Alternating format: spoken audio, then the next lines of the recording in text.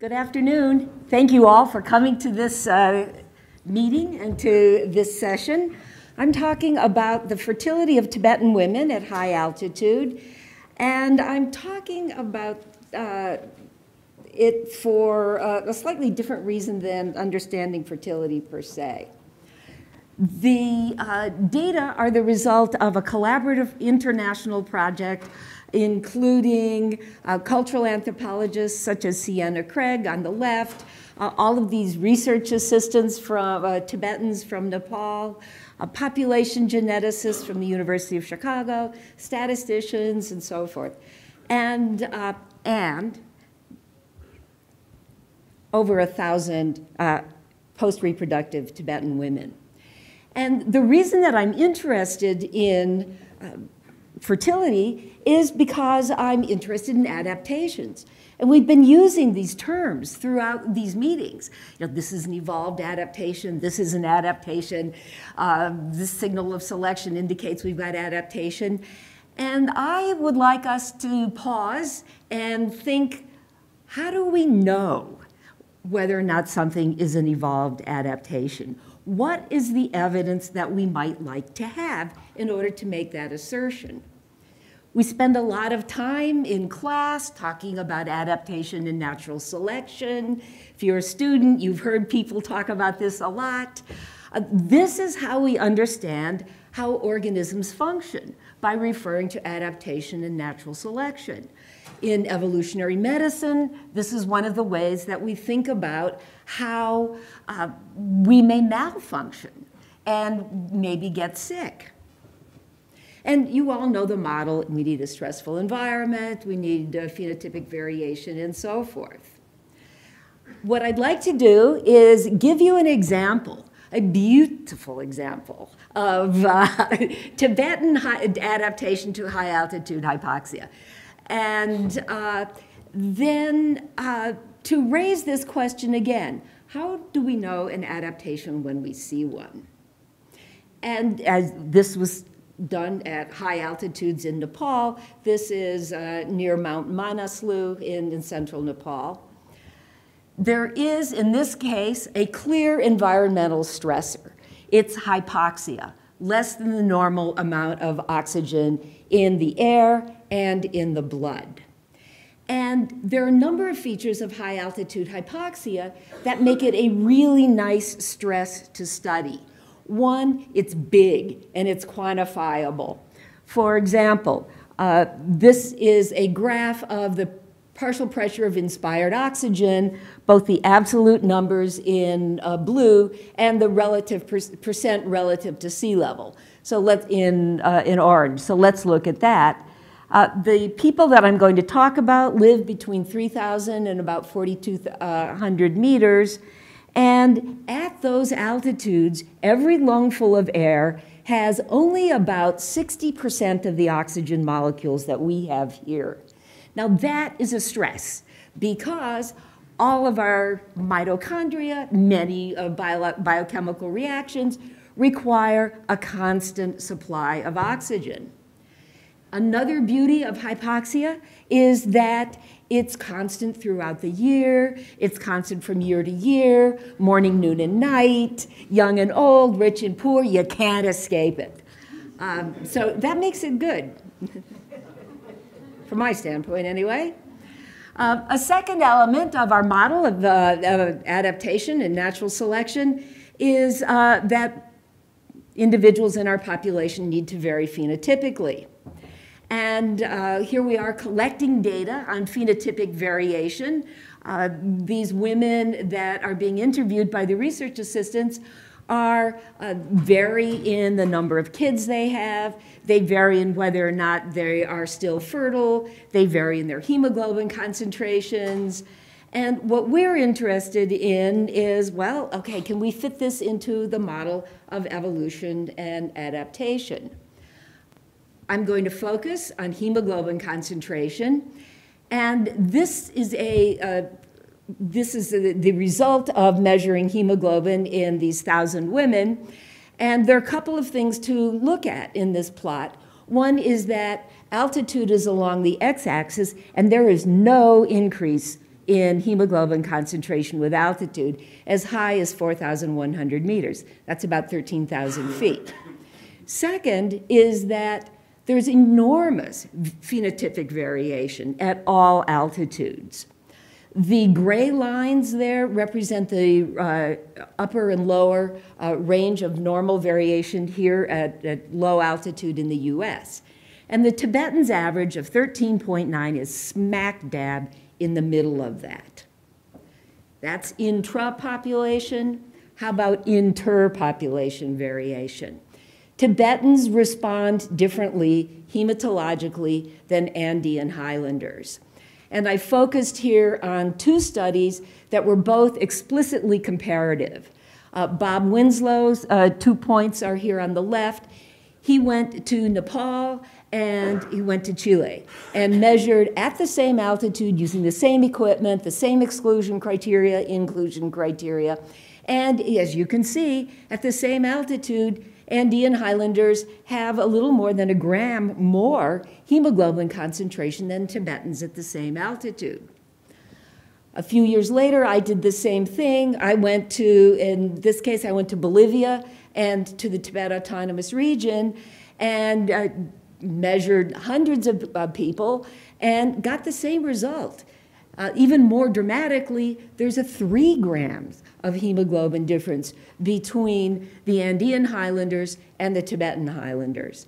In this case, we're looking at males, and the gray lines are the normal range of variation here at sea level for men. The time was the mid to late 90s, before the Human Genome Project, and we simply did not have the techniques to identify specific genes and specific loci. So what we did instead was use quantitative genetics based on collection of pedigrees to estimate heritability. And our aim in estimating heritability was to ask the simple question, is there potential for natural selection to be acting in these populations? And as you can see, there was high heritability in both populations. There's potential for natural selection in both populations. It wasn't until quite a bit later that genomics finally came to high altitude. And this Manhattan plot represents a comparison of allele frequency differences. This is not an GWAS, an association plot. It's measures of allele frequency differences, comparing high altitude Tibetans to their likely ancestors as represented by modern Han Chinese. And above the line, above the red line, are the SNPs that were, after bone-Ferroni correction for multiple comparisons, these are the single nucleotide polymorphisms that showed significant differences. And there has never been a more lovely result, may I say. When I saw EPAS-1, I was delighted. And the reason is that EPAS-1 plays a key role in oxygen homeostasis. And I'll just give you an abbreviated sense of the oxygen homeostasis cellular pathway. Here, there are oxygen sensors. They're coded for by a locus called Eglin-1. There are a set of transcription factors. There's a subunit coded for by EPAS-1. That contributes to a transcription factor called hypoxia-inducible factor 2. And that transcription factor has many, many target genes, one of which is particularly interesting because it is erythropoietin. And when we go to high altitude, Eglin senses hypoxia, EPAS-1 and HIF2 increase, EPO increases, and we make more hemoglobin. So this was really beautiful because it made sense. Furthermore, the Tibetan alleles associate with lower hemoglobin concentration. And this has been replicated now 5 times in 5 different samples. The Tibetan women I'm talking about today are a sixth replication. The people who are, the women or the men who are homozygous for Tibetan, the high in Tibetan alleles have lower hemoglobin concentration. So this partly explains their lower hemoglobins than Andean Highlanders. The Tibetan alleles increase with altitude. Importantly, they have not reached fixation though. Therefore, that means that there's genetic variation that we can use to look at to see if natural selection is still working. So let's ask this question. Do Tibetan women with genotypes for low hemoglobin concentration have more children? We asked that question by getting reproductive histories, hemoglobin levels from over 1,000 women who had completed their reproductive careers. And our fundamental question was, do they have more kids, more surviving children?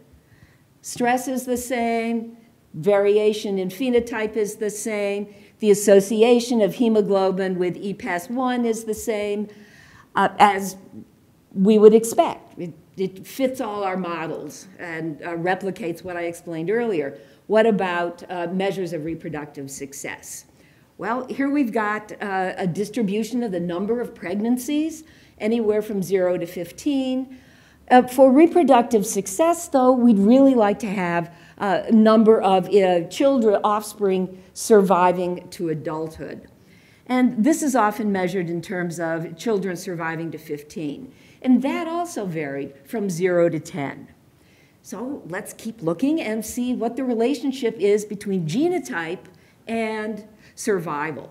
Well, we also have to take into account a number of other factors, because we all know that fertility and offspring survival is a function of so many factors, including things that we think of as remote influences. Whether or not you're married, have a stable marriage, and what your marital status is.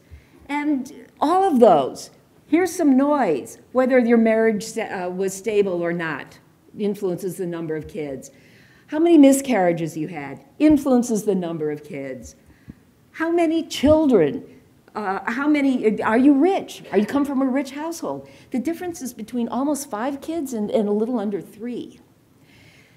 Now, we ran Poisson regressions on these analyses in taking into account hemoglobin concentration along with all of these noise variables.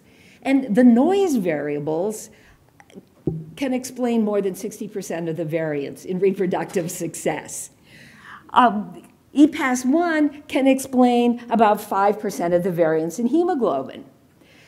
And there is a marginal correlation between hemoglobin concentration and the number of kids who survive to reproductive age.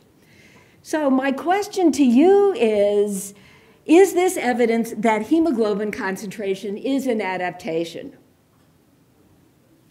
EPAS1 SNPs themselves do not associate with reproductive success. They do associate with hemoglobin. Hemoglobin has a marginal association with reproductive success. Can we call this an adaptation? We've got a lot of the elements of adaptation as a result of natural selection. Do we have enough? And I'm asking this question because we really need to think about the criteria for deciding what is an evolved adaptation. We like to say that there's a mismatch between evolved adaptation and our current environment, for example. That's a common evolutionary explanation for differences, for why we're vulnerable to illness. And it's this emphasis on adaptation in evolutionary medicine that I think makes it so important for us to really face head on. How are we going to demonstrate what is an evolved adaptation? Thank you very much for your attention.